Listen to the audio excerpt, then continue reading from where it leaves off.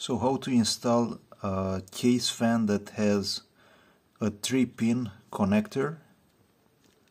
So 3-pin in a socket that has 4 pins, as you can see, system fan. So basically you will want to insert on the first 3 pins on the motherboard and you leave the last one empty.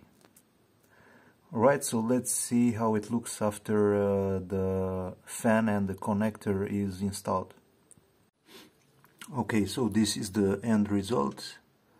I have zoomed in. As you can see, the 4th pin is empty and the connector goes on the first 3 pins.